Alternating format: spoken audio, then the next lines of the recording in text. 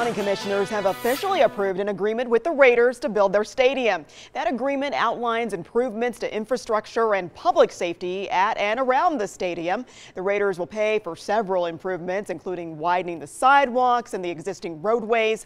A pedestrian bridge will also likely be built over the 15, linking that stadium to Mandalay Bay. And the parking issue still hasn't been figured out. Nearly 14,000 parking spaces are needed there, and that team has until September to solve the problem.